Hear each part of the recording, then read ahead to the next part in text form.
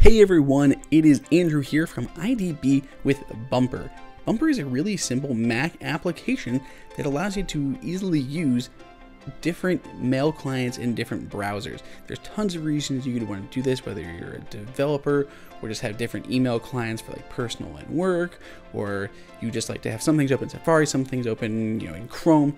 Whatever the situation is, this is a great way to manage those because it kind of overrules your defaults that you have set.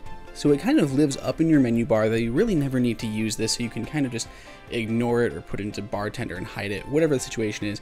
Really, it's only useful to get to the preferences. Instead of preferences, you can start it at login, which if you're going to use it often, it's something you should do. Then you can activate it on shift click and then put the other default to go to. So otherwise, it'll just go to those defaults, or if you hit shift click, it'll open one of the ones of your choice. Now, it will automatically pull in the browsers and the mail clients that it finds, though you can go ahead and search through it and pull in them manually if it did miss one. It can handle up to 10 different browsers and 10 different email clients. I don't know who would have that many, but it is an option. So once you have it installed, you can just go to any application. So I have my notes here, I have a browser link, and I click on that, and it gives me this little window thing where I can choose which browser I'd like to open with. The Chrome and Safari or Chrome and Firefox are grayed out because they're not currently open, but Safari is, and just clicking on Safari just take me to Safari.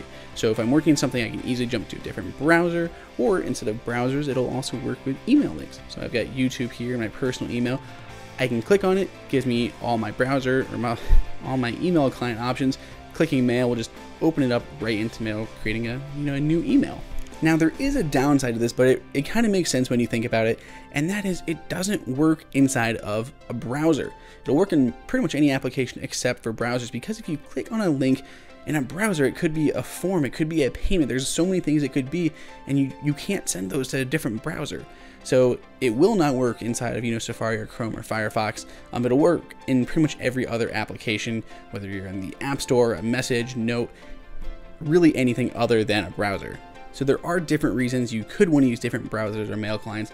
For me personally, I use it somewhat for dev purposes. I like to test my stuff in different browsers, really easy to do. I also like to use different email clients, one for work, one for personal, just kind of keep them separate. And I also kind of like to use different browsers because Chrome has Flash built in, and I don't actually have Flash installed on my machine. So I have a video or something that someone sends me, I need to open in Flash, I jump over to Chrome. So Bumpr is new in the Mac App Store. There's a link below in the description. It's currently half price. Let us know what you think down in the comments. Give us a thumbs up and subscribe otherwise. Until next time, this is Andrew for IDB.